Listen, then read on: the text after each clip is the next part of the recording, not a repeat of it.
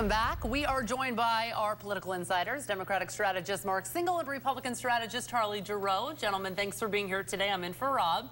You're stuck with me. Listen, I want to talk about Ivanka Trump first and foremost, because obviously when Hillary Clinton was using her email for government information, this was a huge deal with President Trump. What will he do to his daughter? Well, we don't know, but it's a non-equivalency situation by far. You don't have, well, first of all, she's not using a server as Hillary Clinton did. Second, she didn't scrub 30,000 emails with acid wash. She didn't have her staff go and take the Fifth Amendment. But let's face it, she shouldn't have done this. I mean, just the optics are bad, and that's really what this boils down to, the optics. It's not in any way, shape, manner, or form the equivalency of the Secretary of State sending classified documents over a private server. She did not use a private server. Mark, do you agree with that? Oh, no, I don't agree with it. Okay. It's of course equivalent. She is not only the president's daughter, but she's a senior advisor right in the West Wing. So her misuse of her emails is absolutely equivalent to what Hillary did. And the hypocrisy of this is astounding because remember, Donald Trump, throughout his campaign, used this like an ice pick on Hillary Clinton, jabbed her every time he could about the emails.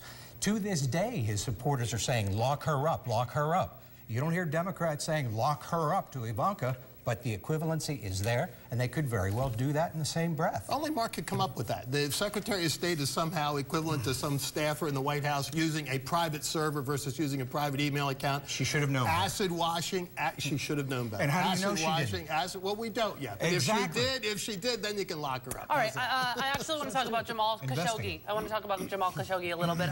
So the final report of the death of Jamal Khashoggi just came out. What do you guys think when President Trump says that he intends to remain a partner with Saudi Arabia?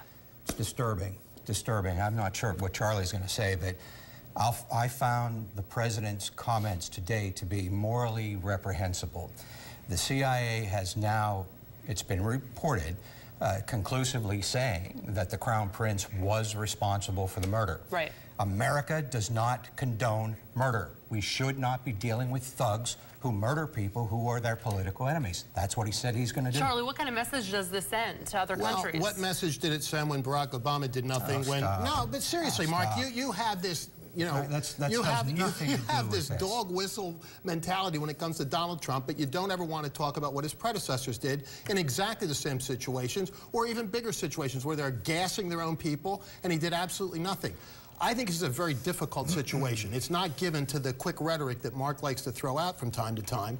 I think it's going to require a long, and serious discussion about how we deal with the Saudis, which is a problem, which is a problem going back a long, long time. This man was butchered. This man walked into this consulate and was butchered, and he was butchered by the Saudi Arabian Crown Prince. And instead of calling him out for that and saying we as Americans do not condone that, he said, I don't really even care. Well, where's the rest of the world in this, Mark? He was not an American citizen, was not even a green card holder. We're talking America. No, he's not an American. Why is it our responsibility to unilaterally prosecute all of these matters when the rest of the world stands on the sideline and watches? Because we maintain a moral high ground that says murder is wrong. And Barack Obama did exactly nothing when millions were murdered. Mark, come on. Okay, so Barack Obama's a murderer, I guess. No, but Trump is the one that's condoning it. He's on the world stage now, but you and he's morally with this great hue and cry when Barack Obama did absolutely nothing. We're out of time.